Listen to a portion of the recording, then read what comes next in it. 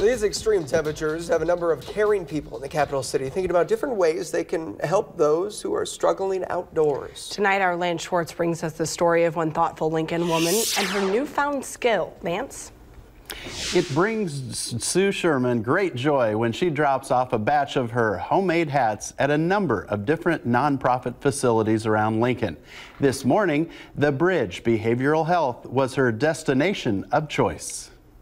Guy said, "What are you making?" I said, "I'm making hats for the homeless." And he said, "God bless you."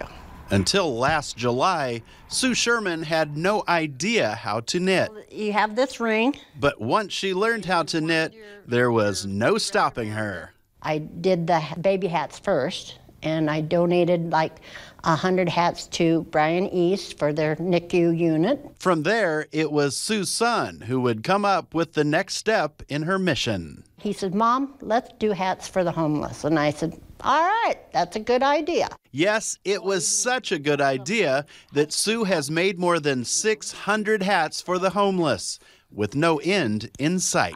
We rely on community members like Sue, who can put her love and her skill and her talents to work. Tammy Stevenson is the executive director for the Bridge, and she knows for a fact that her clients appreciate Sue's hats. Often they come to us and they don't have a lot, and they haven't had somebody that's maybe invested a lot of time in them.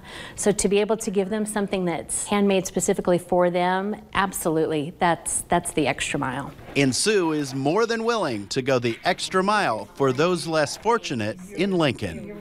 When I donated the first ones to Matt Talbot, there was a lady there, and she said, "Oh my gosh, these are so great." And she tried one of the hats on, and she said, "Does that look good on me?" And I said, "Yes, it does." And it was so heartwarming for me.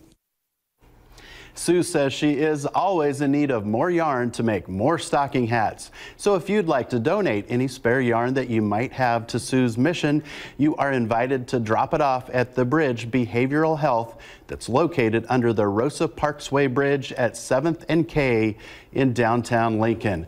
Keep them coming, Sue.